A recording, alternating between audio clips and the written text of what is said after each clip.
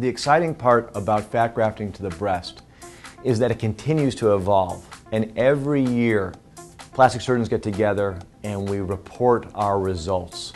We discuss our results. We discuss the controversies of results, particularly around this new subject of fat grafting to the breast. And the take-home message this year for me is that it's not cosmetic versus reconstructive fat grafting anymore. It's fat grafting to the breast, and the people who benefit are both cosmetic and reconstructive patients. We are adding fat to soften and improve the soft tissues of the breast to make it look more natural, typically surrounding an implant, or oftentimes. And therefore, if that was an implant placed for a mastectomy or an implant placed for augmentation, it doesn't really matter.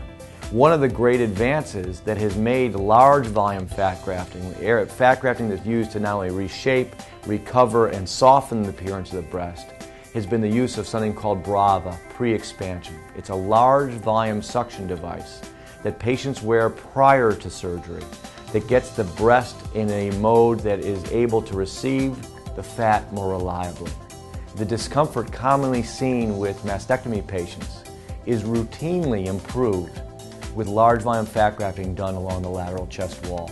It's been one of the more not only rewarding, but one of the results I can deliver with confidence to patients, and it originally was not even the reason they were coming in. It's a bonus, if you will, and may soon be one of the best bonuses, one of the best priorities.